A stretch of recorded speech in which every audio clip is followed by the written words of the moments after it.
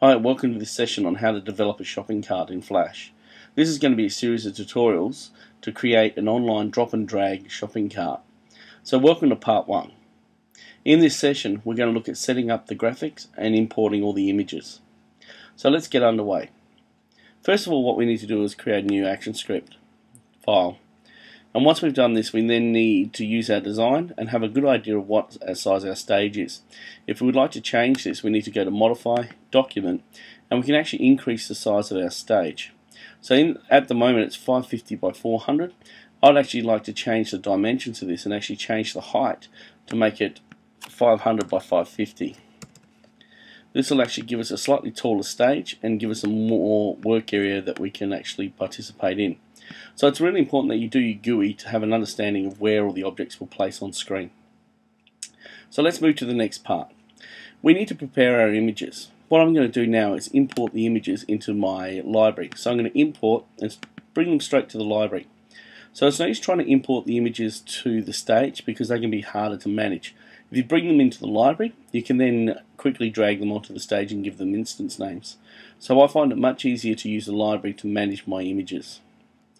So once you've located your images, so in this case here, I'm going to my desktop and I'm heading to my shopping cart, and in here we've got shopping cart images, and there's a series of images that are in here.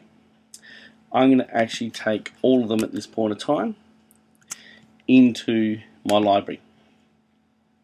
So once I click on the library, or if you go up to Window, you can actually view your library up here. And once you're here, you can actually click on each of them and you can actually select the objects that you want to have on your stage. So what I'm going to do at the moment is I'm actually going to put my logo out on the stage. So I'm going to just click, drop and drag. And I'm just going to put that up in the top right hand corner because I'm probably not going to use this area as part of my design. The next thing I want to do is actually place all the elements on my stage. So one of the things I'm going to have is a rugby top, and I'm going to transition that. So I'm going to go Command T, or if you wanted to, you can actually click on the icon with the 4 squares and actually slide that down and make it smaller. Now it's much better if you actually prepare these images before you bring them in.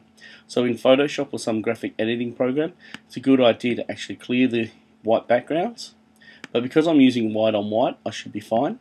But the problem is you will get overlap with the white. When it goes over another object, you will see that. So it's very important that you actually prepare the images in Photoshop before you bring them in, but that is another tutorial that you may want to watch. So once we've done that, we can actually bring in another t-shirt, and once again we need to rescale this down to something that's more appropriate, and we need to bring something else in as well, so we might head down and bring the socks in. So there we go, and once again it's an oversized image and we shrink that down. Okay, so these are going to be our 3 objects that we want to be able to purchase. The next thing we need to do is actually set up our collision sort of objects. So let's have a look at our shopping carts. This one here is the minus. So if we want to remove something from a shopping cart. We need another one to add to the shopping cart. So I'm going to use this one here. There's several different ones you can find online, or you can design your own. So this will be add, this will be subtract, and the last one I've got that I want to be able to use is actually clear the basket. So I want to be able to actually delete the objects out. So what I've done now is placed all the objects on stage, just to reinforce the whole cropping idea. If this object comes across, you can actually see at the moment it's okay, but if I layer them on each other, and we'll run this,